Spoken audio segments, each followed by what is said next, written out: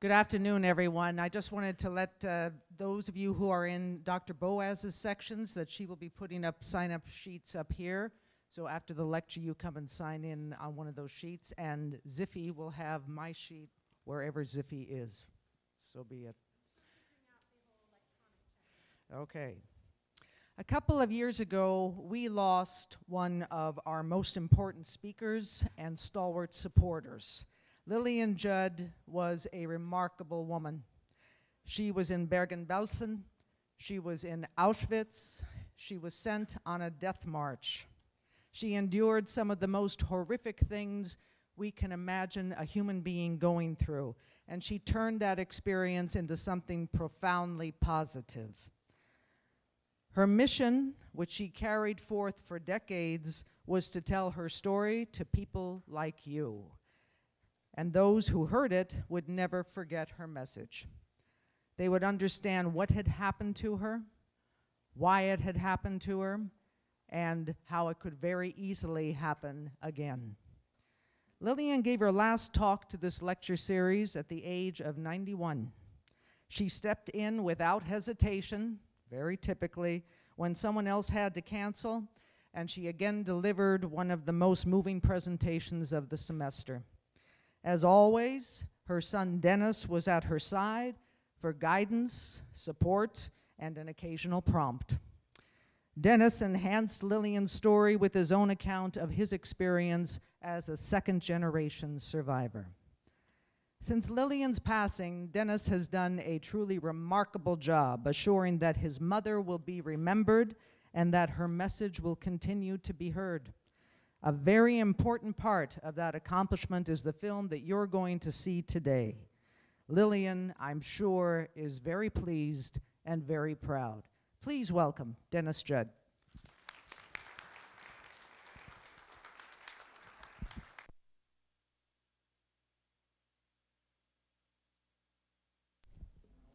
No, how about now? Great. Well, I'm Dennis, and I feel honored to be here to talk to you. I want to thank Diane for inviting me second year in a row now, so that's good. I wanted to talk a little bit about myself and about what it was like growing up. I grew up in the San Fernando Valley, which is part of Los Angeles. It was back when there was dirt roads there. I'm dating myself, but it was a different place, a different world than it is now. Not as crowded. My mom, Lillian, and my dad, Emil, had immigrated to the U.S. from Czechoslovakia after World War II. So they were both Holocaust camp survivors. They survived the camps. They met after the camps and got married, and then after about 3 years, they were able to immigrate here to the United States. My older brother, Irv, he was born in Czechoslovakia, and he came to this country when he was 2 years old. He was 8 years older than me, and as we grew up, we just thought we were typical kids growing up in the San Fernando Valley. We'd go to the movies, we'd play Little League Baseball, we had friends of all religions, it didn't really matter. And it wasn't until probably after when I started working with my mom on her book that I had to start thinking about, well, what was it really like to grow up as a second generation? And one of the differences was I didn't have any grandparents. Both sides of them had been killed in the concentration camps. We were missing so many of my aunts and uncles that were gone. They were killed in the camps. And so many of my cousins. We had one cousin that had survived. He was 14 at the time. And then after him, it was like a 15-year gap of life before the next cousin was born right after the war. So I was the youngest of all the cousins. So we grew up with there was like a missing piece of life of our family that was there. We also didn't have any family keepsakes or anything from Europe. Everything that my parents had, or my grandparents, or before, even older than them, was all gone, taken, stolen. So when my parents came across to this country, they came with basically $20 in their pockets and nothing else, and they didn't speak the language. I remember as we grew up hearing the stories that my dad would tell of what it was like back in Czechoslovakia, when we would complain as kids about going to school and having to walk to school or whatever. He would tell us the stories about how far he had to walk to school and how deep the snow was when he walked. And each year as I got older, the distance for him to walk to school got longer and the snow got deeper. But it's okay, I understood what he was saying when it hit home. I also remember growing up, being woken up so many times by nightmares, by screams in the middle of the night. My parents would wake up, would just be screaming and screaming, reliving what they had experienced in the camps. It was a scary time, and I used to have to go wake up my dad, be careful not to get too close because I didn't know what would happen, but it was a routine that we just had. So that was another piece that I think set us apart from other typical families growing up. It was after one of these nightmares that my mom had that she decided she needed to start writing down her story. I'm going to get a little emotional here. So she began typing her story on her old manual typewriter back in the 1980s. And over the many years that she spent typing her manuscript, her stories of what she experienced, I started to notice that my mom was able to transcend and to become a nicer person, an easier person, a happier person. As she would put the stories down in the paper, it would basically be lifted off of her plate. She wouldn't be carrying it with her anymore, or to that extent. So it made her a lot nicer, easier person, and let go of a lot of the anger that she was carrying. As this was going on, and she started to do that, she and my dad both became able to start to tell their stories, to talk. And she started talking to the schools, to students at schools, originally in LA, because that's where she was living, but then I moved up here in '86, and they followed shortly after. And they started talking to the different schools. So at least a good 20, 25 years of giving talks. My father passed away in '97, and so my mom was alive until 2016. So there's a lot of stories, a lot of peak students that she touched, and it's been really special. We worked on her story. Let's put the film. We worked on her story. It took her like 20 or 30 years to write her manuscripts. It took me 10 years to pull it together into the book. So it was a labor of love and of challenges, but it was very special. And this was the book that we pulled together, and I believe it's all available to the students here. Diane, is that correct? At the super, super duper discount rate. And I guess you've all got that information, or if you want to buy some here, I have some here. But this is, we were invited to the Holocaust Museum in Washington, D.C. to do a book presentation. Let's do another photo. We were invited by Senator Feinstein to meet with her and have breakfast, and she was really sweet and invited us up to her office. It was just a special time in Washington, D.C., and my mom was saying, God, she never would have ever imagined while she was in Auschwitz or Bergen-Belsen, anywhere in those concentration camps, that she would ever be meeting with a senator in the United States of America. But it was real special. Let's go to the next one. So here we are at the Holocaust Memorial Museum, and we're signing books there, and it was just amazing, the crowd of the kids and different people that came, the students that wanted to get her book and talk to her and hear her story. And it was a special week that we spent in Washington, D.C. Back in 2010, around 2010, I realized that we needed to get something a little more documented about my mom telling her story with a little bit more clarity and detail than her just being up here being videotaped. So I hired a production crew that came, and they ended up videotaping her. We set her up at her house, and it was about 4.5 hours worth of tape of digital recordings. So that was pretty special, and I was going to turn that into a 20-minute little blurb so it could promote the book, which I never did. In 2016, in February, when we were walking here for one of the presentations, right when we hit the steps, my mom collapsed, and she couldn't say or move or anything, and the paramedics came, and they took her by ambulance to the trauma center, and they determined that she had suffered a stroke, and thank God they took her there, because then they were able to take her to San Francisco, and it was a rough time, and they did a surgery on, they removed the blood clot. But anyhow, for many months, Mom kept trying to get better. So it affected her speech, it affected her ability to walk, and she started working on it, getting better, and it was a long process. And a lot of people came out together and said prayers for her and so forth. It was really special. But then and while that was happening, Professor Lori Lippman, who's a university professor at UC Davis, had asked if there's anything she could do to help. And I think she thought it was like to come over and help her be with my mom. And I said, well, what you could really do to help me is if you could figure out how to take this 4.5 hours of recordings and turn it into a 45-minute film that we could then show to the students, and Mom could still come up here, and she might be in a wheelchair, but she could at least be part of the presentation and not have to say it. And Lori pulled it off. She was able to get UC Davis, students at UC Davis to pull it together, and they put this film together. So that was real special. I was able, thank God, to show it to my mom while she was recovering. But in May of 2016, she suffered a double stroke, and it was too much for her. So she passed away on June 6th.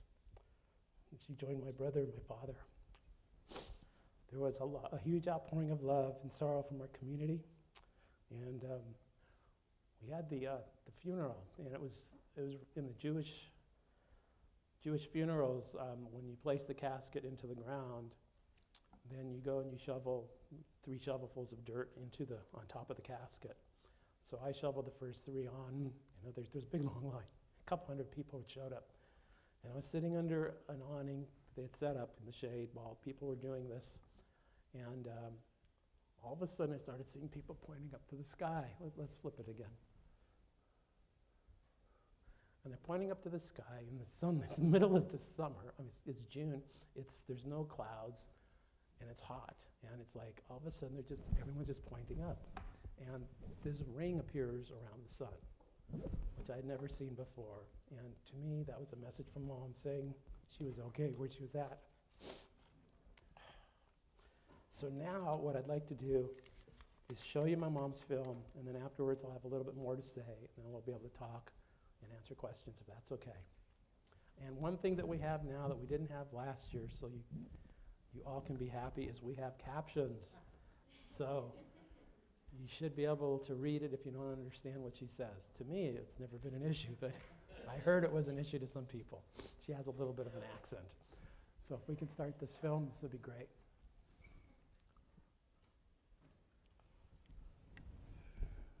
My name is Lillian Judd. I was born in Czechoslovakia, Užhorod. I'm a Holocaust survivor, and I would like to thank you all for inviting me to speak to you, especially your teachers and the principal and whoever. I would like to make the presentation so that you would be with me, come, walk with me. At first, before I go any further, I would like to ask you to get rid of your hatred. Don't carry your hatred in your heart. Get rid of it. Talk to your teachers, talk to your counselors, talk to your parents, even to a policeman. Just don't carry it because it will turn into hatred. And hatred brings prejudice and other bad things to your heart. So get it out and start now. I was 14 years old in 1938 when I completed my high school. And I was ready to go further schooling, to study for some jobs, secretary or something. And but the Hungarian army came in under Hitler, and it changed the whole situation. And life was hard. There were all kinds of different orders and intimidation passed all the time. We didn't know what brings tomorrow, but we heard something, like they right away established a forced labor camp, and the boys from the camps used to come home for 2-3 days on weekends, and they were telling us about how they were killing the Jews on the Polish border, and made the Jewish people stand around it and undress. And no sooner they were undressed, they didn't have much time to think about it, because the SS started to machine gun them down from every side, and they were just falling into the hole. And and as soon as all of them fell in, the bulldozer started to shovel the dirt back at them. Some people said, the Polish people, after the war, that the ground was moving for a long time. Later, to dehumanize us more and more, they gave out orders, and we had to wear the yellow star on our outer garments. We could not go out, leave the house without them. And that will announce that I'm a Jew. The intimidation orders of departure or relocation started to come regularly. And in a couple of weeks, it became a reality that we will have to leave. We came out to that point where we had to meet. When I saw that sight, it made me sick. I can never forget it. Those little eyes, the children, the old people, so desperate, so sad. They had tears in their eyes. They were scared. They didn't know what to expect. They never told us where we're going or why. They just took us, or then they gave us orders to stand up by 5 to a row and start marching. We arrived somewhere, and there I looked up, and there was the old brick factory. And then the guard said, "Now, here you are. This will be your ghetto." Now they opened the gate and you go in. They did open the gates, high fence gates. They were all brought in, the children, the old people, and they were sitting in there, and they had some straw under them, and it looked like a zoo. It was terrible. They were all so wild looking. And we came in and we didn't have where to sit, where to go, because those things were filled. So they just pointed out a piece of the cement or whatever there was of the ground, and told us that here, this is where you have to go and build yourself something to sleep under. And this was for 6 weeks. We ran out of food, we ran out of everything. And we were in the ghetto. We didn't know what's where. Sometimes, most of the times, in the evening, we sat together on the lawn talking. There were a lot of people there that we didn't know. But we we talked to them, and we talked to the people, and we made kind of friends.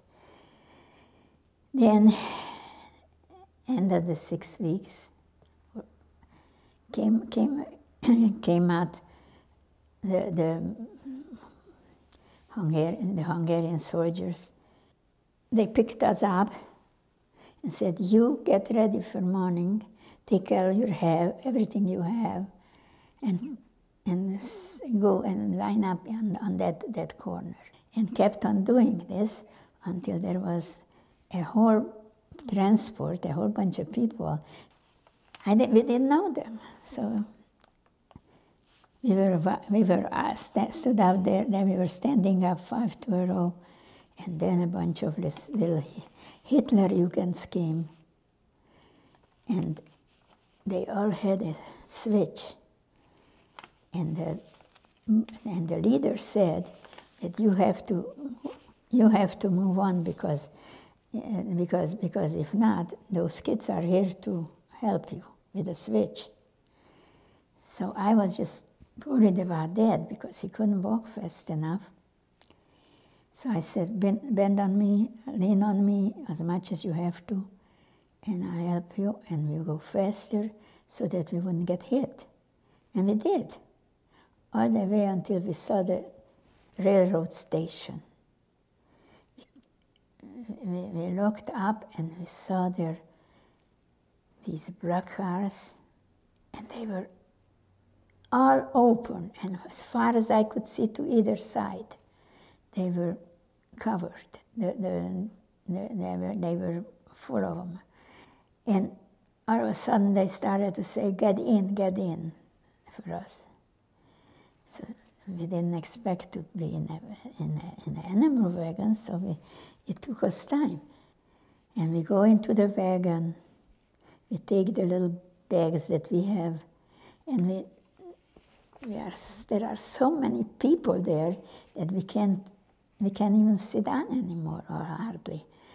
And they packed like this all the wagons, and at the end there were leftover people, so they pushed in more and more into each wagon. Now I hear them closing the gates, and I hear the wheels starting to screech. And we're on our way. No water, no food, no toilet facilities. We're just going. We don't know how long, we don't know where. And then we stopped because they were taking in, I don't know whatever they were running the train with, they were taking in water and coal and I don't know what. And we were waiting there. And I looked out on that station, and I saw there the men that were working there, happily smiling that they see the Jews going to be killed, because they knew where they're taking us, we didn't. So they took us and they showed us, like, this is where you're going, to be killed and all that. So it depressed us, and that they were so happy about it, even depressed us more. And the thing went on, and then we were further going on the train, and we stopped again. I look up, we're still in Poland. But I saw the people on the station, the working people. They were so sad. They had tears in their eyes, and they're looking at us, and they knew where they're taking us, so that's why they were very sad. These were the same people, same country's people, Poland.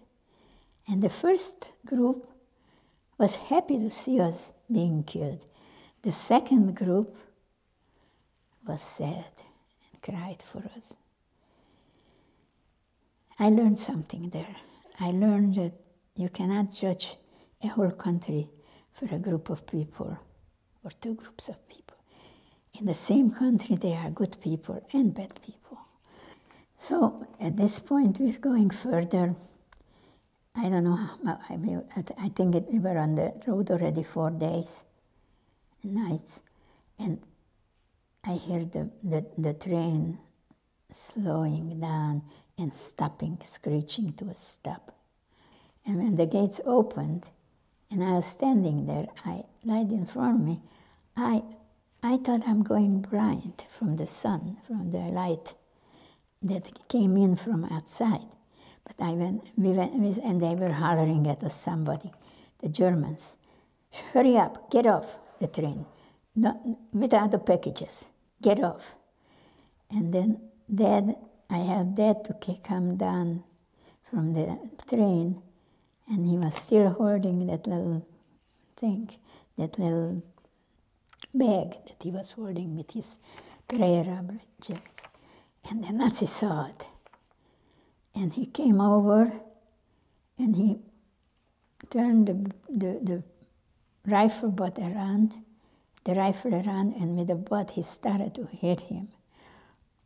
Over his head, over his shoulders.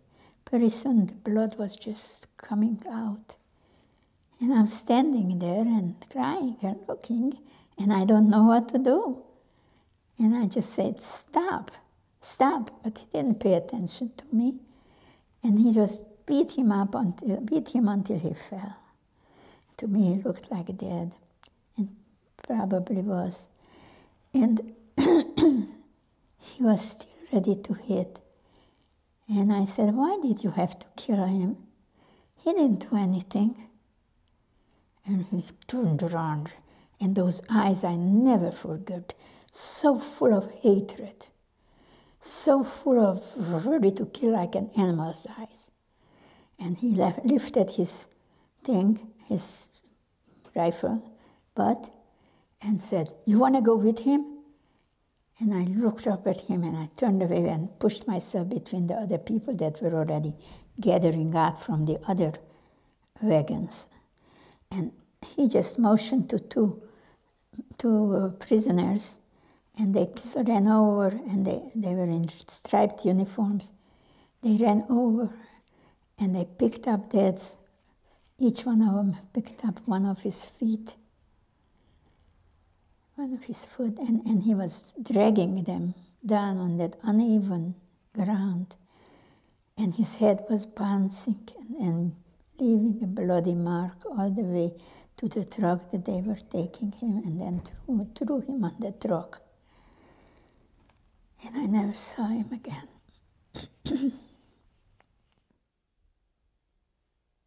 After my dad was murdered, and I came to look for my mom, I noticed that there were no men and just women and children there. And I found them, and we had to force lines, 5, and we were exactly 5. And Mom was on the end, and she was seeing more what was going on ahead than I. And she was saying, oh, they are separating us. And if they remove any one of you from me, I'm as good as dead. And she kept on saying it and repeating it. And I had no word to consult her. I didn't know what to say. I needed somebody to put their arms around me too and tell me that everything's going to be okay. But there was no one. So we just kept walking, and pretty soon we came to the person that were separating. He was a good-looking officer in white uniform, white gloves, and just very quiet, very calmly moving his finger to the left and to the right, pointing to you and to the right and to the left, and then you just had to obey his finger. And that, I found out later, that was the infamous Dr. Mengele, Joseph Mengele. And I told my little sister, my sister Renee, who was the second sister from me. And I told her, Renee, pull yourself down a little bit so you could go with Mom, so she wouldn't be just with the baby. And I don't know if she did pull herself down or not, but she was taken with Mom. And I have my life to think about. Did I give her the good advice, or would I be better off to be quiet? But at that time, I thought it was good. It was the best thing I could do. They were calling us such wild names, the Nazis, such ugly, terrible names. But they just pushed and hurry up and go. And there was no place to go because we were so close together with the people that walked ahead of me that if I would make a bigger step, I would step on him, her. And we were walking and walking until we came close to a building, a gray building. And when we came close, I noticed that people only went in, 5 at a time, but nobody came out. So what happened? What's going on there? We found out. Pretty soon our turn came and we went in. And I looked down on the floor, and there was thick layer of hair, all colored hair, different shades, different colors on the floor. And about six Germans hollering, "Take everything off, take all your clothes off." And I didn't move because I figured, I never undressed in front of men, maybe they're gonna go out. So I could undress. They didn't go out, and I didn't undress. And their helpers, the girls, came and started to pull my clothes off and throw it on the floor. And I said, "Why are you throwing my clean clothes on the floor, on the dirty floor? How am I going to find them?" She says, "You won't have to find them. You will just have to, they will give you other clothes." And they just pushed me into a chair naked. And I see her coming up with something shiny in her hand. And I look, and it is a shaver. And she comes and she starts to shave my hair. And I grabbed her hand and started pushing her. And I said, "What are you doing?" She said, "Just be quiet. Be quiet, we have to do it." And I couldn't do anything else but be quiet anyhow. So they shaved my hair and every hair on my body and everybody else's, like a rock. And he says, "Now go into that other room." And I go to the other room naked, just shoes on. No hair, no clothes. I had the shoes they let us keep. Go in there, and I look around. There were a few people there already. And I figured that's why nobody ever came out after they went in. And then Herzi came in, and she looked. I started to cry when I saw her. I couldn't see myself. There were no mirrors or anything to see how I looked. But when I saw her, I started to cry. What did they do to that beautiful little girl? She was a very pretty little girl. And they cut her hair and naked. She just looked terrible, and I looked terrible, and we both started to cry. All of a sudden, the cold water was opened, and we were getting a shower.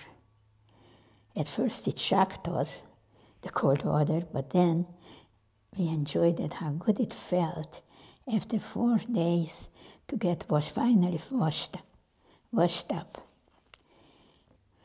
And they were hollering, "Now are you out for Zeelapper?"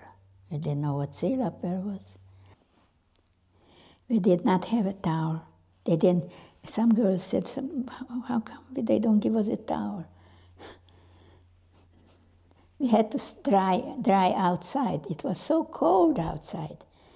I was freezing. I thought my bones were freezing. And we had to stand there naked. That was so embarrassing, so dehumanizing. And on the other side, much further, on the other side, I saw the men. They were taking the men, probably to do the same thing. And I just said, "God, please make me invisible." And we were still standing there until finally they let us go. They led us into the building, and they said, "Now you come and you get some clothes." And those were clothes that when they had later, I found out about it, that later they had the selections, and some people were already not fit for work, so they took them to the crematorium, to the gas. And those clothes that they took off from those people. They were giving it to us. We were lucky that we got the water, but the other groups got the gas at the same place, and then the crematorium. But we didn't know it at that yet. So anyways, we were marching.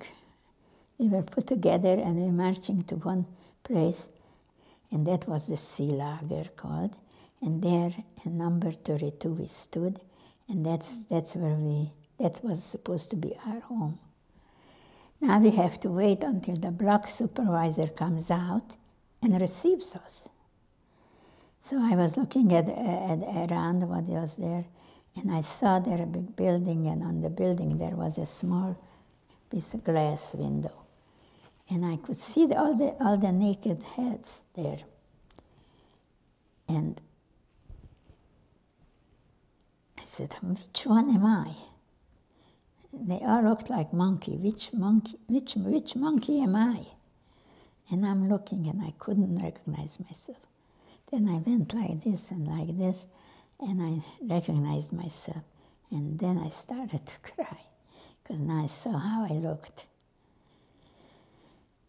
So then we were standing some more longer, because then she took us in, and she said, my name is Edith, and I'm from Slovakia, and I'm here for 4 years already, and you will do what I tell you or else.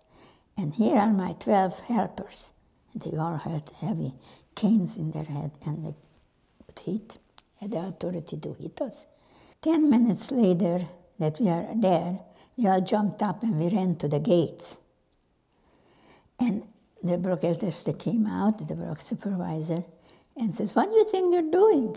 What's the matter with you? She says, and we said, we want to see our family. And she says, you can't. Then go back. And they pushed us back to the bunks. And about 5 minutes later, they went into their little room, and we jumped up again, ran to the gates. This time she came out, and she says, so you want to see your family? And we said, yes. Okay, and she takes us a key. And we thought, how could she change so fast? Before she wouldn't let us see our family. Now she's opening the gate and she's going to let us see our family. Wonderful. She opens the gate. We saw outside was dark already.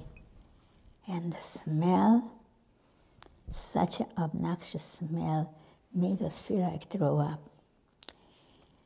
They were burning the human flesh. And that smell is terrible. I look up at the ceiling, at the sky, and it was a vivid red. The whole sky I could see was vivid red. And all that redness came from the crematorium that was there, not far from us. And I couldn't figure out what is this? Where is that redness coming? And I'm just waiting, like all of us, to be taken to see our family. We thought they were in another barrack. Then she says, you want to see your family? Yes. Look up. There they are burning. And she pointed to the sky. And then we believed her. We believed that they were there burning, because we smelled it, and we saw the people going, more and more people going there. And then we started to cry. We were pushed to the bed, and we were crying all night. We didn't want any dinner. We were crying all night. Then we were there about a week when they called us out and said, extend your left arms. Stand up and stand in one single row, and we had to pull our sleeves, if we had sleeves up, and somebody some woman came with something that looked like a fountain pen in her hands. But she started to push it into my arm, It didn't feel like a fountain pen because it was hurting.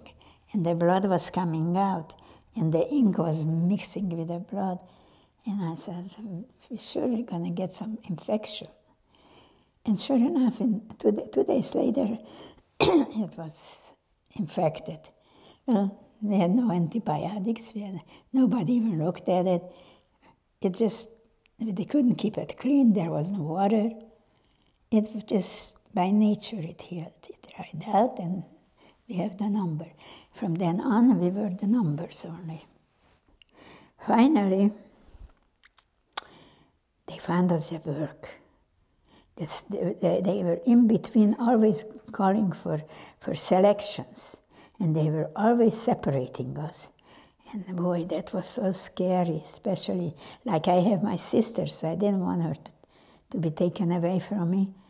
So I always put her in front of me, and I always thought that if they're going to I'm watching which way they're separating us.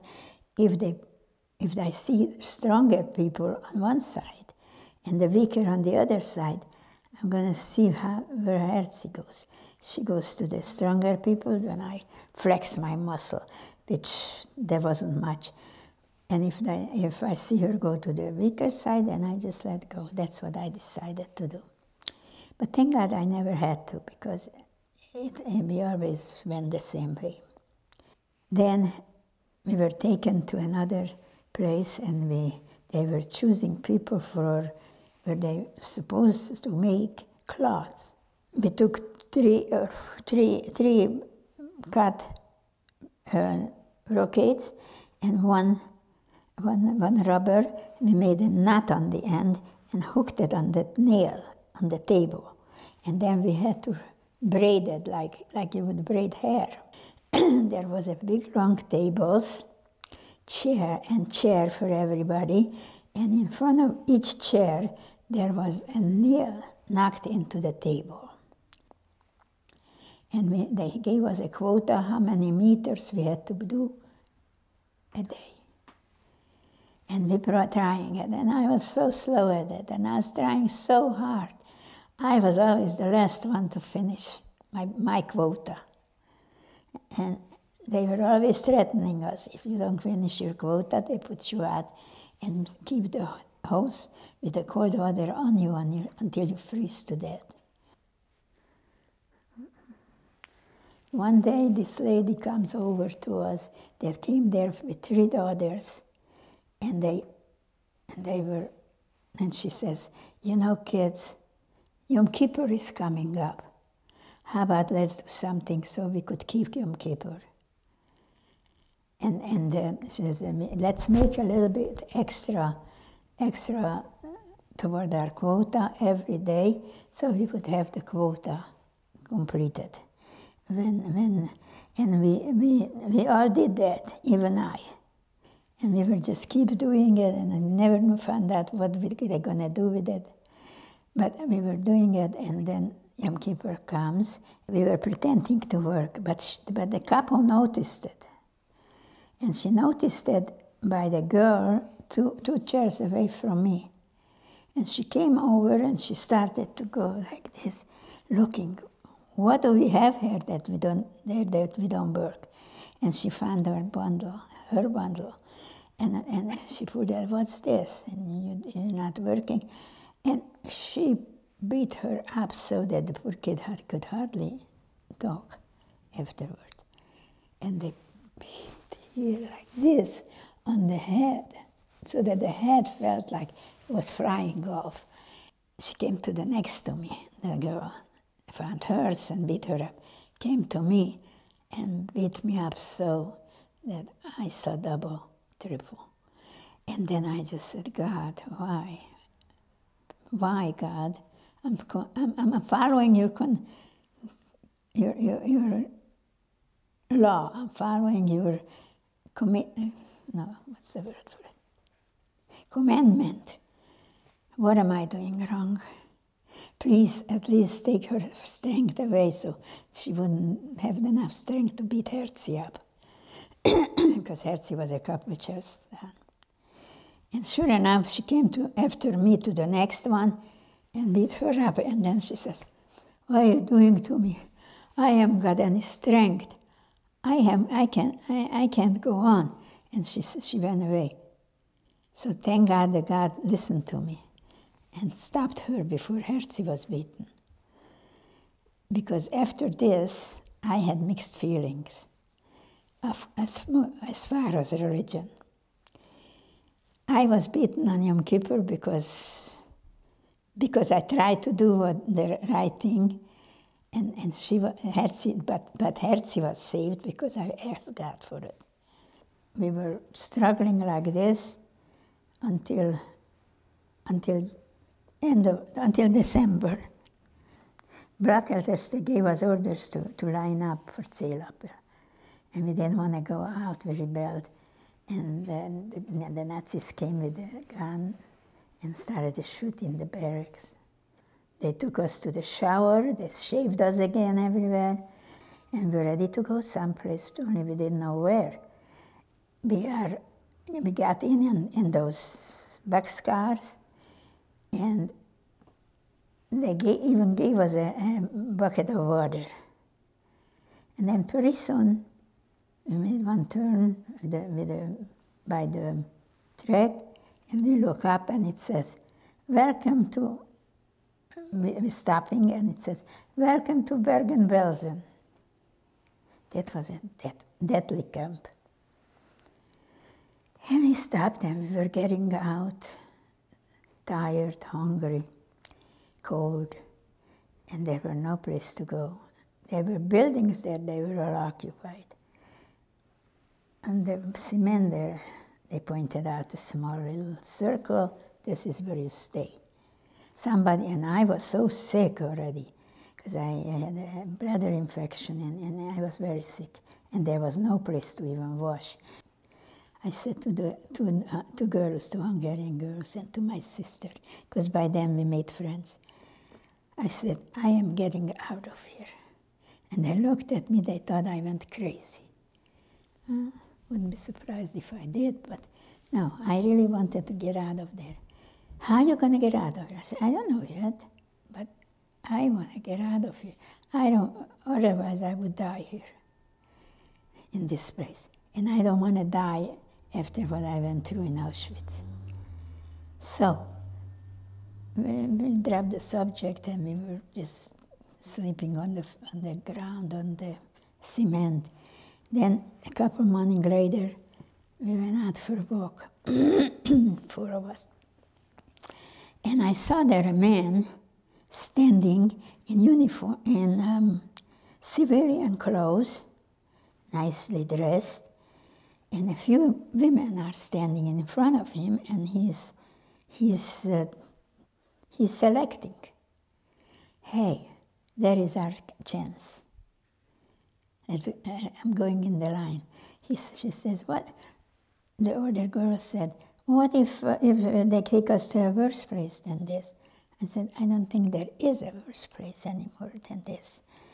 And I'm going, and whoever wants to come with me, fine.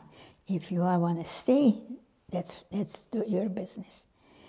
They followed me, all 3, my sister and those 2 sisters. We stood in line, and they were selecting all the Hungarian sisters to the right to go, and Herzi over there, and me, they pushed on the other side. I don't know what they were looking for, but me pushed the other side. And I'm pushing myself back, quietly, sneakily. I am pushing myself back, because I don't want to stay here. I was the one who wanted to get out of here. And I'm pushing myself toward my sister.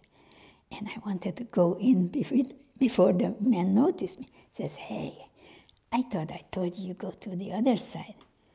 Yes, but my sister there, in German. Oh, okay, you go too. You go with your sister. So that was so sweet of him. I kind of changed my mind somewhat about the Germans. And every now and then something good was done to me by a German, so that I thought there must be two kind of people there too. These miserable killers, murderers, and some between them are still honestly good people. So anyhow, I went together with my sister. They took us someplace, we never knew where, in a covered truck. But when they put us down, it was a factory, no name on it, so I don't know where I was. It was like a condo, and we got one bed for two of us, and 2 blankets. So that was more comfortable. Then they brought us every week beautiful, clean, not new, but clean clothes. And they brought us in the food from the restaurant. And they said that here, we want you to be treated humanly. And they did treat us humanly. And we want you to survive. And, you know, we weren't human anymore. We were like animals. Some of us worse than others. Some of them even went on the lawn, and everything was so nice and clean and orderly. And then we were telling them not to do that, and slowly it straightened out. And we were there, and we were really taken humanly. We were treated good. But then came the order to evacuate. Then we had to leave. And then we started to march, and we were marching, going, with no aims. They don't know. The Germans, Nazis don't know where we're going, we're just going. And then all of a sudden we hear the siren. Didn't mean anything to me anymore. But the Nazis were hiding and said to us, run and hide, and don't come up until we get you. I grabbed Herzi's hand, and we were running, and we come up to a field that was covered with maybe broccoli, not completely grown. And we sat down there, and we are waiting, and then we saw the broccoli, and we went to it, and we ate it, and ate it, and ate it. We kept taking the top off and eating it. I don't know how we didn't get sick from it, but I bet the farmer got sick when he came out and saw all his crop gone. Yeah. Anyways, we came down, and all the transport is gone. Nobody's there. What are we going to do here? So we started to walk, and there we saw a house just above us, and there were some people standing and talking about the alarm, about the air raid, and we went up there and asked if they would give us something to eat. And they just didn't even look at us, just walked into the house without even anything. So we're going further. Then I even went to the police station. We went to ask what to do. And they said, well, why don't you go after the transport, because we have no place to put you, to send you. And you know what? We were thinking, so we have our freedom, we don't know what to do with it. So we went and joined back the transport. And it was okay, because some of them didn't even notice that we were gone. And we were just marching more. And then the SS were standing around by themselves in a circle and started to talk quietly, whispering among themselves. And then we are on the paved road where there were forests on each side. And the SS started to holler, run, run, run. Didn't explain why or what they want, just run. And we didn't move. So then they came with a rifle and started to scare us and chase us. And when I saw her coming with a rifle, I grabbed Herzi's hand and jumped into the forest And we were running. I don't know where we got the energy, but we ran.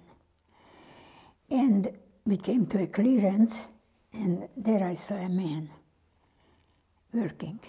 And I went up and I asked in German, could you please give us something to eat?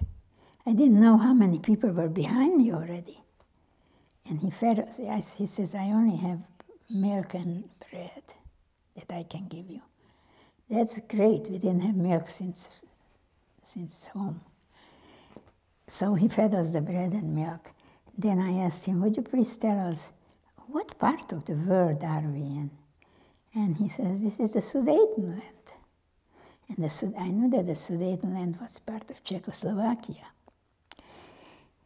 And I started to talk Czech to him. And the girls behind me said, tell him that we're going to work for free just for food for him. And he says, no, it's no need. You are free. The war is over. That's the first time I heard that the war was over, and you can go home. They came with the ambulance and took us to the hospital. And then we were checked out, and given beds and some clean clothes. Then we were put to another place where we were kept for weeks and fed oatmeal in the morning and at noon and at night. And then we started to walk home. It was a long time to get home because the tracks were bombed every here and there. So then we had to walk or whatever, which way to get to the next train station. So it took us a long time. And I, meantime, developed a fantasy that my mother will survive and will wait for us at home. And I was strong right from the beginning of my concentration camp time. And I was so sure in it that my mom will come home. And then we were coming home already. A lot of things happened on the way and all that. Finally, we are in our own hometown, and some people recognized us and came, and they weren't sure, but came to talk and asked where are my parents and sisters. And we told them, and then we go up to our property. There I look up. There we went to our pump, and we sat down there. And Herzi went to knock on our door. Nobody opened it. So we were crying outside, and then somebody called out, "Go away! This is not your house anymore. It's my home." I don't even know who it was, but I think it's from Russia. They brought in some people and took our homes. And then I said, Mom isn't here. God, why did I survive? Mom isn't here. Our house, they won't let us in. What am I going to do? No hope. What are we going to do? What are we supposed to do? And then I look up and I see my neighbor from across the street, the Gentile neighbor lady, come up, running toward us with tears in her eyes, and says, "Come, kids, come to my house, I'll take care of you." And she did.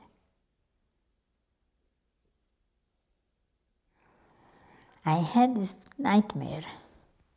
I had nightmares all the time. But this nightmare came up, and I woke up screaming and in tears and scared, because I just saw my dad was killed there, and I saw that blood and everything. It was so real looking. And I couldn't stop crying afterwards. I kept seeing it. Usually a nightmare, just once I wake up, it goes away. This one didn't want to leave me. And I thought to myself, I better sit down and write about it, because I won't get rid of it until then, before.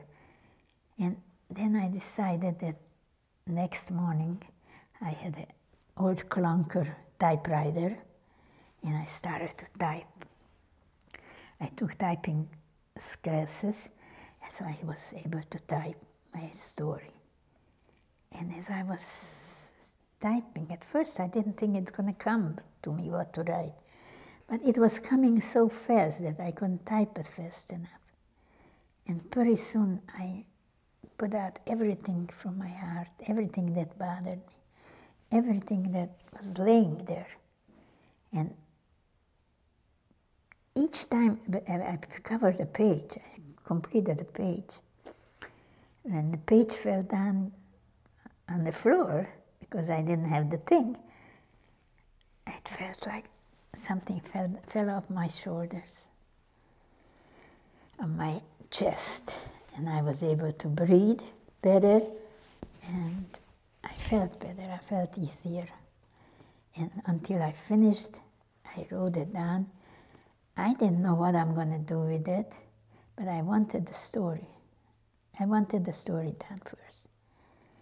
But then, when I started to write, then I kind of felt freer to talk about it, because until then, I couldn't talk about my experiences.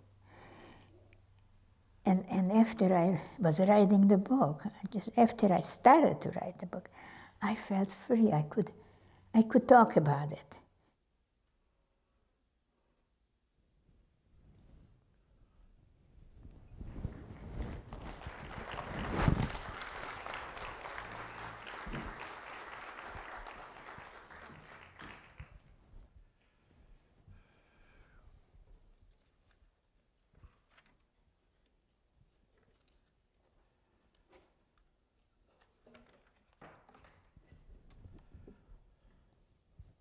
Well, I hope you enjoyed or you appreciated the film.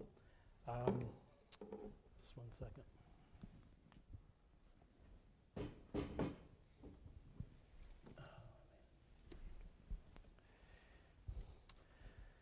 So I wanted to talk a little bit about the Holocaust. And in reality, we're really at a challenging point in time regarding the Holocaust. The last few remaining survivors are soon going to be passing on. They're not going to be able to physically tell their story, to answer the questions that the many students would ask of my mom. And lastly, there'll be no one able to give a hug. During the past times after my mom would talk and tell her story in person at middle schools, at high schools, at colleges, there'd be a long line of students that would line up to want to give her a hug, take their photo with her. There was a lot, we got letters, we got thousands of letters of people that were touched so much by listening to my mom telling her story. And so I think the next phase now is what I'm taking on is for the second generation to carry on with the personal memoirs and stories and the feelings that have resulted because of the Holocaust. I think it's important to understand that you can't just say 6 million Jews or 20 million Russians or however many millions of people were killed. It makes it gives you a broad brush to wave over everything, and the reality is each individual had a personal story, they had a personal impact. And it's not just them that have the impact, but it's also their heirs, the survivors, the kids that survived, the victims' children that have survived, the second generation. It's impacted me, it's impacted all the survivors. And so it's really important that, and I'll go into that a little bit more, but what the important message for all of you to understand is it's really important when you see something that's going on that's wrong to not just be a bystander, because I think that's a piece that was really, that's what really allowed a lot of the Holocaust, a lot of genocides to occur, is when the population just looks the other way or doesn't want to get involved. And it's scary and it's life-risking, but you can still do something, not to risk your life necessarily, but to point it out, ask for help, especially in this country if you see something. So it's important to take steps to try to make a difference, and each one of you can make a difference, because individuals made a difference, be it the soldier, the individual civilian that was making the selections. He made a difference for mom. There were a lot of other examples which were in the book of even Nazi officers that made a difference, that they took it upon themselves to do something right, even though they were in a bad situation and they could risk their lives. So that's an important piece to understand. And it's to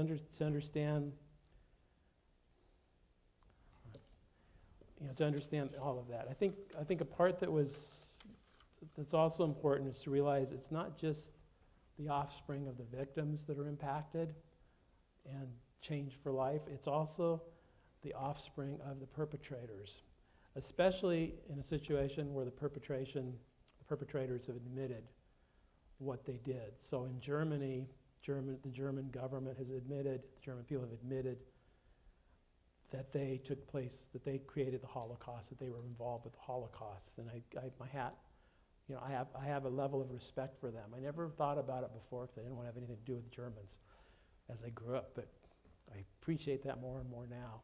And especially a couple of small little stories. When Mom and I spent a lot of time, we would take a break and go to Maui, to Hawaii, and stay in a condo there, and we would work on the story together.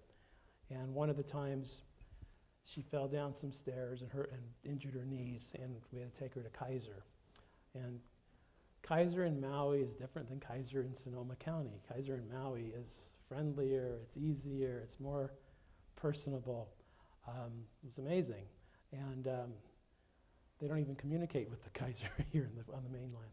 But for the most part, we had to get x-rays, and we're going into the x-ray room, and there's this blonde lady, probably in her 40s, and she's got a big smile on her face, and she's like welcoming us in, come on in, and getting Mom ready to do x-rays. And you look on the walls, and there's these beautiful drawings of children that have been there to visit her, thanking her and all this stuff. It was really personable. And she let me come with my mom for the x-ray. And so I got to go in the back with the x-ray technician. They put Mom's on the table. And then she comes back, and I was back behind the glass door with her. And she's going to take the x-ray, and I look at this happy, cheerful, pleasant woman. And when she comes back, she's not happy. She's not cheerful. She's really upset. She's disturbed. There's something happened, and I didn't know what. And then I watch her go back out to readjust my mom. And then she points to her tattoo. And she says, "You were in Auschwitz, weren't you?" And Mom says, "Yes." And then the lady asks my mom and begs her for forgiveness. My mom says, "Forgiveness for what? You weren't even alive when the Holocaust happened." And she says, "Yeah, but my uncle was one of Hitler's confidants, one of his advisors." And my mom says, "Well, you're not responsible for something that your uncle did that was wrong, that was evil, that was bad. You had nothing to do with it." But she carried that. She carries that with her. So she's impacted by that. And that kind of hit me. I never thought about any Germans being impacted by what their parents did during the Holocaust. And then we're flying back on the airplane back to California. My mom's sitting in one seat, I'm sitting in the middle. And this younger woman, a little dark complexion, sits next to me. Nice, attractive woman. I'm talking to her, and where is she from? And she says, "I'm from Turkey." And I'm going, wow. So my personality goes, so we start talking, and I start to ask her about the Armenian genocide. What's her thought about the Armenian genocide? And her opinion very strongly was, there was no Armenian genocide. We never did anything. The Turks never did anything to the Armenians. It was the Armenians that attacked the Turks. We were just defending ourselves. And I realized I can't really talk to her much more because her country has not ever admitted and acknowledged what Turkey has done and did to the Armenians. So you have all these people growing up and living in a denial situation, and that's one of the aspects which you'll be taught about as far as what involves genocide is ultimately denial that it never happened. Turkey is definitely part of that. So that kind of hit me comparing that with Germany. It was like, wow, now I'm liking Germany even better. Who'd have thought I'd say that? A few weeks later, I was at a healing center retreat, and there was a German lady that was also there. younger woman, probably in her late 30s. And we had just finished the book. So when I was talking to people there, when I would tell them, oh, I do real estate redevelopment, or I'm an environmental, my master's is in environmental health, nobody was really interested in that or hearing anything about that. But when I talked about the book, we also just wrote this book, there was this excitement and people wanted to hear about the book that I wrote. So I was talking to a couple of ladies in in the little gift shop there, and I was telling her the story about what my mom went through and so on and so forth, and got into quite a bit of detail. They didn't really understand, they didn't know that much about the Holocaust. When I got done, I turned around, and who was standing right behind me was the German lady. And she looks at me and she asks me if, it's like about 12 o'clock by then. She says, are you going to go to have lunch? I go, yeah, I'll go to the cafeteria and have some lunch there. And she says, can we go together? And I go, sure. And we start walking together. We walk outside into the middle of the park area to get towards where the other building is for the cafeteria. And she says, did you know I was German? And I go, yeah, I could tell by your accent. And then she said, she starts breaking out in tears, crying, and she starts asking me, as a second generation, to forgive her for what her family had did.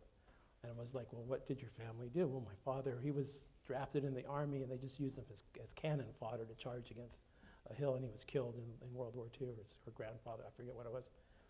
But she was so impacted also. She didn't do anything. She wasn't even born then either.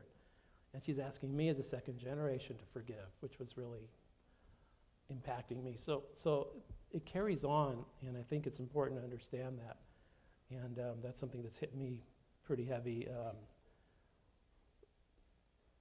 There's got to be healing and forgiveness on both sides of the perpetrators' families and on the victims' families so we can move forward. I wanted to say two more things. I wrote them down if I can find it. One was that when my mom arrived and her family arrived in Auschwitz, it was the one time that a Nazi officer had a camera and was taking photographs. And so these were put together. He took a bunch of photos of that train load coming in, and then it was hidden with his girlfriend, and then ultimately she found it, she submitted it to Yad Vashem, which is the memorial museum in Israel, and it published the Auschwitz album. It just so happened that particular train was the train my mom's family was on, and one of the photos that was shown on top on the screen was a photo that they took after they murdered my grandfather, but when my mom is together with her mom and the three sisters. And so my grandfather was murdered by the Nazi soldier right after they got off the train. My grandmother and my two youngest aunts were marched off to the gas chambers, and my mom and the next younger sister, Herzi, is who were chosen for slave labor. And basically the Nazis were looking for those people who could be good slave laborers. They used the Holocaust, they used this experience to not only take the property, to take the money, to take the assets, whatever they could take from the Jewish families, but they they chose the people who could be good slave laborers. So if you were probably over 30, 35, you were already too old to be a good laborer, so you would go off to the gas chambers. If you were younger than 15, 14, around there, you were too young, you would go to the gas chambers. If you were a mother with younger kids in tow, they would send you to the gas chambers with the kids because you wouldn't be a good slave laborer if they took your kids away from you and murdered and gassed them. So you ended up with this group of people within this strict age bracket. So that's why my grandparents aren't there. That's why we have a 15-year gap of time from the oldest cousin that survived and then the next cousin that was born after the camps.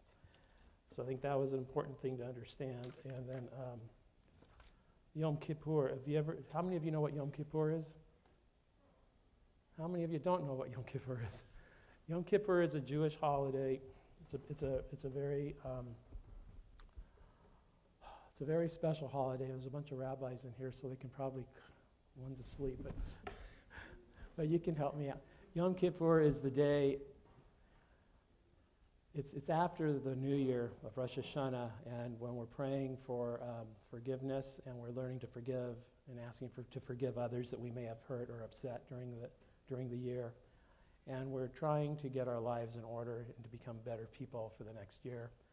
And that's the day when you are written in the book of life, health, happiness, whatever, for the following year, that God puts that down in our prayer, in our religion. That's how we believe it. And I'm simplifying it tremendously, I'm sure. So that was during Yom Kippur. It's a fasting day where you don't eat or drink. So that's where my mom was taking upon herself during the time when she was working to make the extra quota so that they wouldn't have to work. So they were trying to get by without having to work. So that, and they also had asked their person that was giving out the food to save the food for them till the end of Yom Kippur, which that person said, "You guys are crazy, you're starving now, you don't want to eat anything." So that was part of that religion, part of that aspect of the holiday. There's a lot of pieces to my mom's story there's a lot more to it, which was written in the book. It's hard to put it all into 45 minutes. But I think that's pretty much where I'm at this point. I don't know if there's any questions. If there are, I'd love to answer them. And I'll learn to turn off my mic when I hear. You turn it off first, or how do we do it?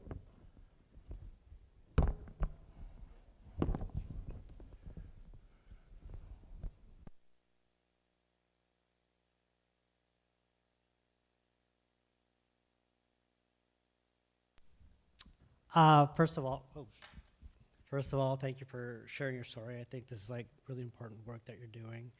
I had a question about the two individuals that you met. You were talking about the German woman in Hawaii and the Armenian or Turkish woman you met on the airplane. And how much do you think that in Germany it's illegal to deny the Holocaust, is my understanding. It's a German law. If they don't have something similar like that in Turkey, what sort of a difference do you think it makes in people accepting that the Holocaust was something that occurred and the descendants taking culpability for the sort of atrocities that took place, as opposed to the people denying the Armenian genocide?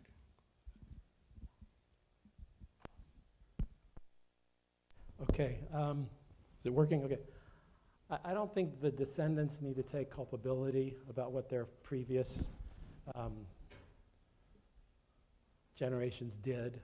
I think it's important, though, that they understand that and they know that, and that they're more aware of what happened and how it happened, and that they realize we don't want this to happen again. It was wrong.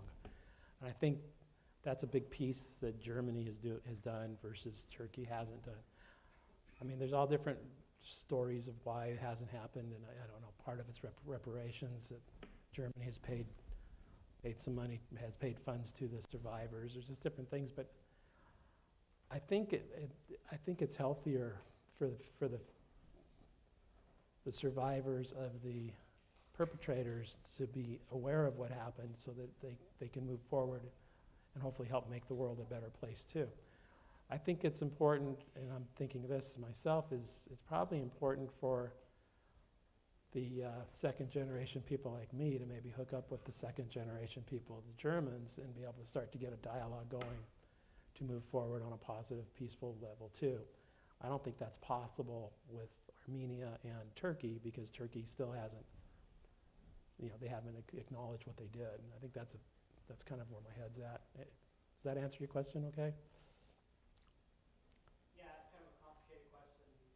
Not really going to have a clear answer, but thank you. Okay. Okay, there's got to be more hands.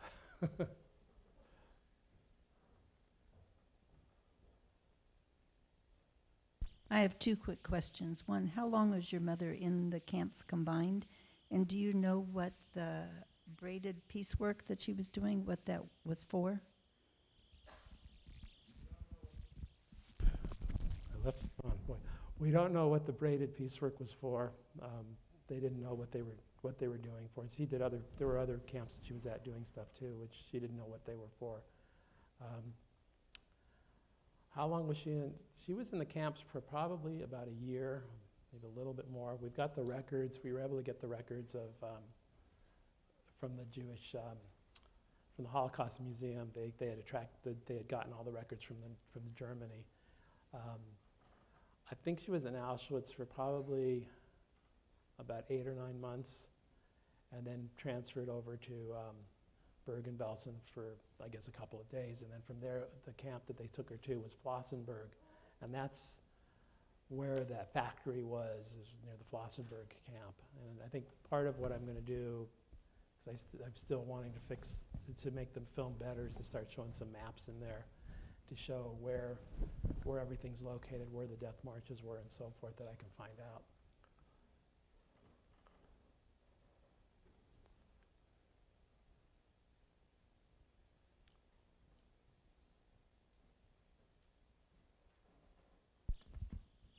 Oh shoot.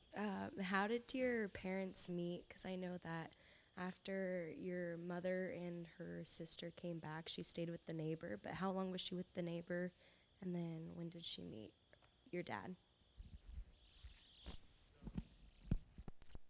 This is working and I'm not shutting it off. This is good. So basically, after, I don't know how long she was with the neighbor. It wasn't totally long. It was enough for her. They cleaned her. She cleaned them up and gave them new clothes and showed them love. And then there were some Jewish funds that were coming out that were setting up places for them to live. So my mom and her sister were able to get an apartment in Ushhorod or Ungvar, which is the town where she was from. And so she was living there, and as she describes in the book, she was upset with her sister, who didn't want to help cook any food, who just went out to go meet the guys or whatever, or, you know. So my mom was upset having to cook some food by herself, trying to get this wood stove to work, which she couldn't really get to work very well. And then her sister comes in with these 2 guys, and they're both dressed really nice with, you know, hats and mustaches, and they looked really good looking. You know, one was really good looking. And she's watching them, and they come in, they introduce themselves to her. And one comes to go sit on this, they had a Hollywood bed that they had found that someone had left over for them. And it had a big hole in it, in the middle of it, or a part of it, and she had spread a blanket over it so you wouldn't see it. And so my dad came walking over, and he went to sit down on the couch, on that little couch, and he sat right in the hole, so he went down, his legs went up, and my mom just busted up laughing, and that's how they met. And so the relationship evolved as they were getting out of Ungvar. Ungvar was in the Carpathian mountain area of Czechoslovakia when it's a moving country, basically. When my grandparents were born in the same place, it was part of Hungary. When my parents were born, it was Czechoslovakia. After the war, the Russians came in and they basically just chopped that piece right off of Czechoslovakia, and that became part of the Soviet Union. It was no longer Czechoslovakia. So when that was happening, and my dad saw what was going on, he did not want to be part of the communists and get stuck into that situation. So they all the family, all the people that we know, well, most of them, they went west. And so my dad ultimately met my mom again while they were getting back into the western part of Czechoslovakia, and then they got married, and they lived in Tisa, which is like a nice town in the Carpathian Mountains. It was beautiful, or it wasn't in the Carpathians, but it's a beautiful place. So they met there, they got married, and there's whole stories about how that happened, how the rabbi didn't come, and my brother and Dad's older brother performed the wedding, and then afterwards, Mom found out that he didn't have the right to perform the wedding, and they had to. So she was pissed. There's a lot. It's good stuff in the book, let me tell you. So that's kind of how they met and how they did it. My dad was a very strong man. He was very typically not following the Jewish format of what most of the men were in Europe. He was a drinker. He could fight. He could hold his own or more, and the Gentiles respected him. They knew not to mess with him because he kicked their butts. And so he developed rapport, and he was in the labor camps for about 8 years, right when the Germans first took over Czechoslovakia. My dad was in the Czech army, and as soon as they took over Czechoslovakia, when England, now Mr. Chamberlain had peace in hand and gave away Czechoslovakia to the Nazis, at that point, all of the Jewish soldiers, the armies basically became part of the Nazi German army, and all the Jewish soldiers that were there were immediately put into work camps. So they were separating out men who could be laborers. And basically by pulling the men out, it made the families that were left a lot weaker to be able to do stuff with. So that was another question of how all this could happen. And with my dad, there's a lot of, I'm still working on his book, but a lot of stories of how he survived and what he did. And I know when he came, they let him out of the camps because he had done so well there, and he got back to Dubrovnik, which is in the hills just above Ungvar, just in time for the Nazis to come and say, okay, we're now taking everybody, to the ghetto and then to Auschwitz. So he stuck with with his parents and the sisters that were still there, and that's why he ended up back in Auschwitz. Okay, anything else?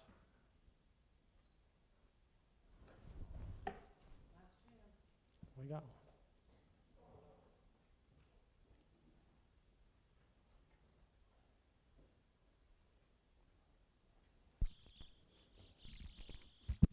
So I'm afraid this isn't a question, but I hope it's okay to say it anyway. First of all, it was just such a privilege to know your mom and to recognize the complexities, but also how she consciously did everything she could to destroy hatred in herself and in others, and what a remarkable human being she was.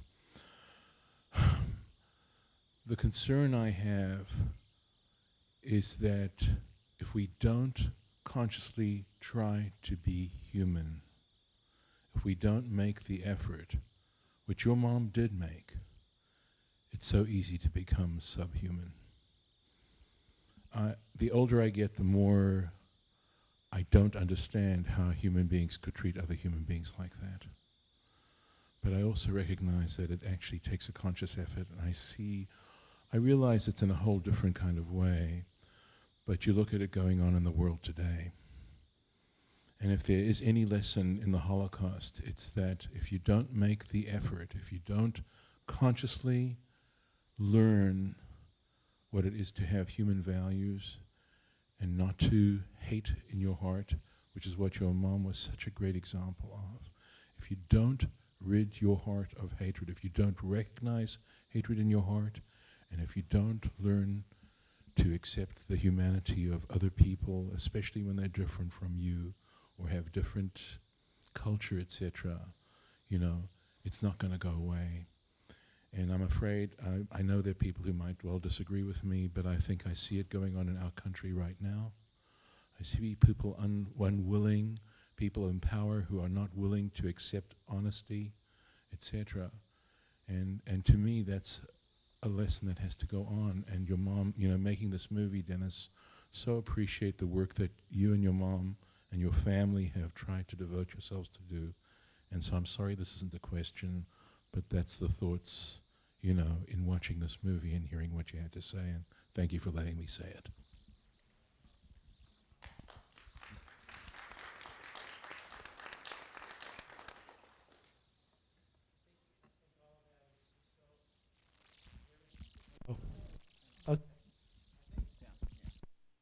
That is, right on point of what we're talking about and what I'd like to get maybe through better. I'll have to work on that one.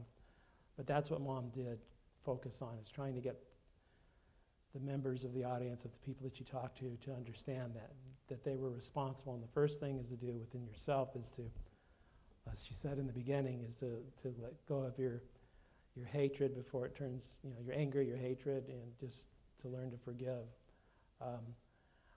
I think the other part that I learned when I was putting the book together, I was looking at the photographs of Auschwitz, and I was looking at how can there be photographs, like there's the photographs of the, I forget his name, but he was the commandant of Auschwitz. His album is available to look at too through the Holocaust Museum.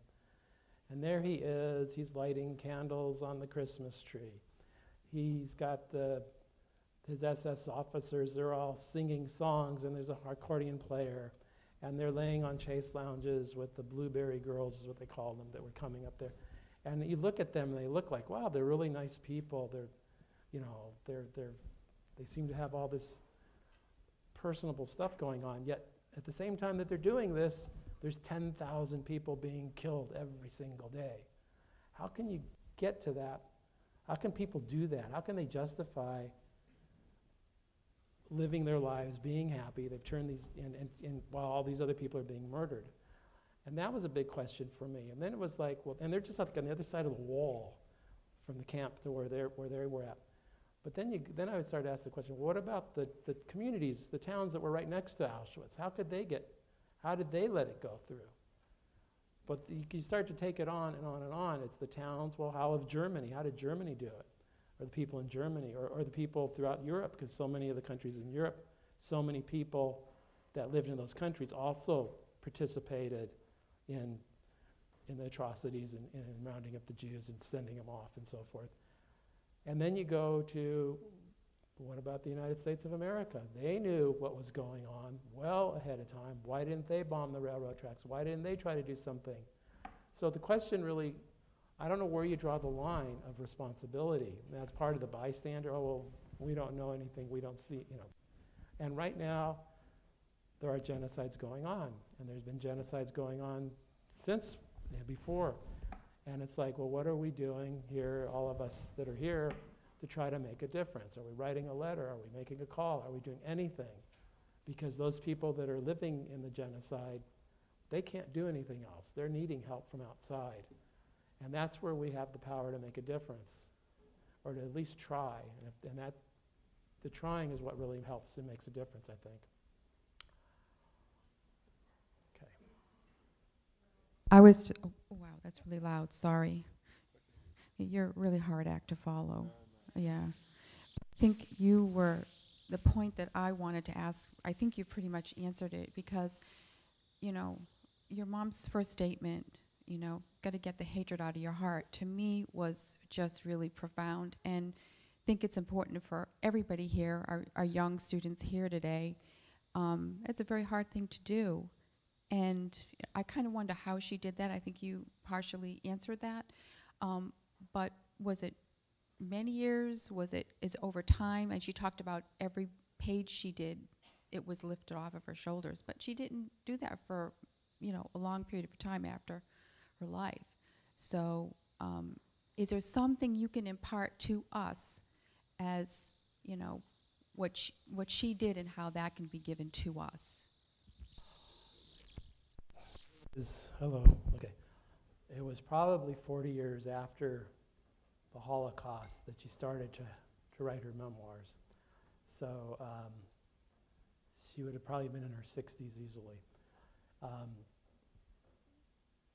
guess life gets in the way of that type of stuff, raising a family, trying to survive, trying to make your living, you know, whatever she did, trying to educate herself. And then finally having to have a nightmare to just shake you up and realize that this has to come out. You know, when I was going to high school, I remember reading in the history books, and this is about World War II, and there was maybe a paragraph this thick that said that there was a Holocaust. There was no dialogue. Nobody really wanted to talk or hear about the Holocaust survivors. It was just kind of like, we don't care about that as a society in America, and that I recall. And it wasn't until she was, you know, writing her stories, and it was interesting. I remember her saying, when she would meet people, she goes, "I'm Lillian Judd, and I'm a Holocaust survivor." And it used to bother me. Why do you have to tell people you're a Holocaust survivor? You're Lillian Judd. That's who you are. And it took me a while to realize how important it was. And it's also important when I'm done with these talks, or I talk to individual people. There's so many people that are touched by what's going on, and I'm finding that on trips that I'm at, where I'm either in the democratic liberal societies that we live in here, or I go into the Trump areas. The people that I'm finding that I talk to, for the most part, are decent, nice people. They have a difference in political opinion, but for the most part, when I tell them what I'm doing, they said, yeah, that story needs to be gotten. It's just a limited sampling. It's just the people I talked to when I was on different vacations. But what I'm finding is that people in this country, for the most part, are really good people. Whether they think one way or the other politically, they're still friendly, they're still nice, they'll still go out of their way, a lot of people, to do something that's nice and right for the majority of people. So I'm losing track of what you were asking exactly as I'm rambling. I think for her it was writing it down, getting it on paper, getting it off of your brain and getting it onto paper. Because once you put it on the paper, I think it's something that you can just start to relax and let go of it. And you don't have to carry it around so much. And I think also with her talking to the students and talking to people and then seeing the responses she was getting from them was also really special to help with the healing. I think people want that. They're needing that.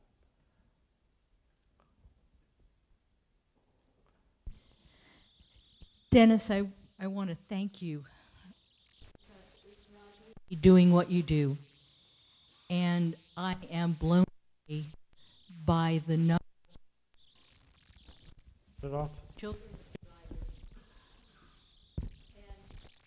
and children of the Armenian genocide who are willing to step forward and tell those stories, and the impact it's having in our local community, where last year about 3,000 students in our local middle and high schools had presentations by people like Dennis and Peter Crone and Christine Davidian and the Batsdorfs, all individual and powerful stories in which we're asking these young people to look at the cost of intolerance. And that's, for me, the hope. And I know how hard it is to do this work. And I just want us to really honor your commitment to keep your mother's story alive. And we are all in your debt. Thank you.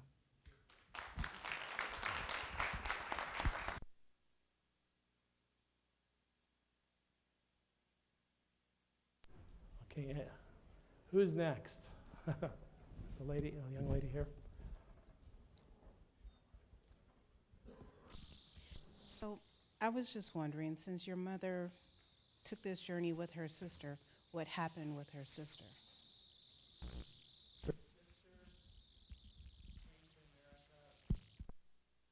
Hello. Okay. Her sister came to America probably a year or so before my mom could come, and she married a nice Hungarian gentleman, Uncle Harry, and they had 3 kids, and they lived in LA. And then when my parents came over, they moved to LA, and so they got to be together again, and we were a close family. And my uncle, her older brother, Uncle Leonard, he was able to leave Europe on the last transport out before the Nazis came in. So I have his passport, and he was on the Queen Mary. He got out on the Queen Mary on the last ship out from France, and it's got the stamp from the French, and it had the Nazi swastika in it, because the French were already Nazi by that time. And so he then joined the U.S. Army and was fighting, and so he was also responsible for helping to get my parents here. So my parents moved to L.A., and my dad's family, for the most part, also moved to L.A. So we had a good family of aunts and uncles of the survivors and cousins, and a lot of the other Ungvaris, which are the people that were from Ungvar, also moved to the LA area or New York, between the 2 of them. And so there was a closeness there that was pretty special. Yes, thank you so much again for that. Thank you.